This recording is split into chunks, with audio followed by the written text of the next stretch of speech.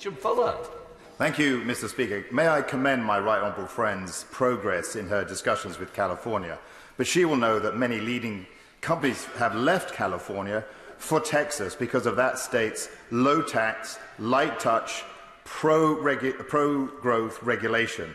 So can she update the House on the progress she is making in her discussions with Texas, and also what lessons she has learned and passed on about the scope for regulatory reform in this country?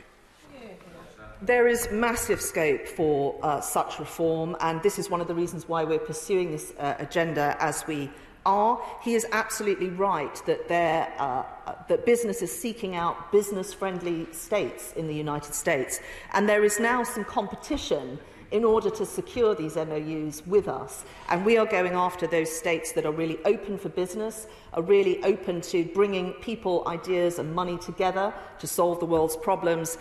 He mentions Texas. Texas is going to be a trailblazer state.